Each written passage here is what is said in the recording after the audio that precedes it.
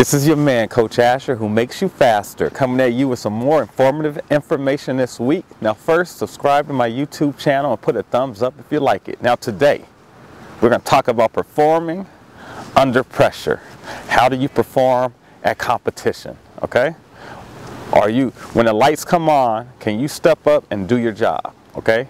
And what that means is you prepare for the race, you put in the work, you've done the block starts, you've done your approaches and long jump, you've done everything you need to do to be successful, and now the competition's coming on, all right? Now you got to go compete. Now's the race thing. Now it's time to race.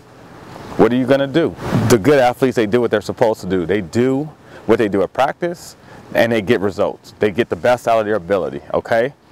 Or are you that athlete, now it's time to race, and everything you did at practice or everything we've been working on, now you just threw it out the window. Your technique went out the window. You get in panic mode. You let things going on outside, and outside things going on in your life affect your performance. You're thinking about everything but the race. Oh, you get intimidated. You're worrying about your competition, or are you focusing on yourself, okay? What type of athlete are you, okay? Or are you what we call a practice champ?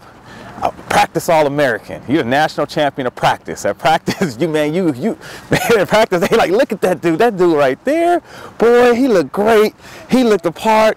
He looked super good. He got that uniform on. Man, he about to win. And then the race start. Man, what happened to that dude? Okay? Which one are you? Okay? Or are you Cheetah Bo Hill, Tyreek Hill, Kansas City Chiefs? First leg on my relay, World Championships.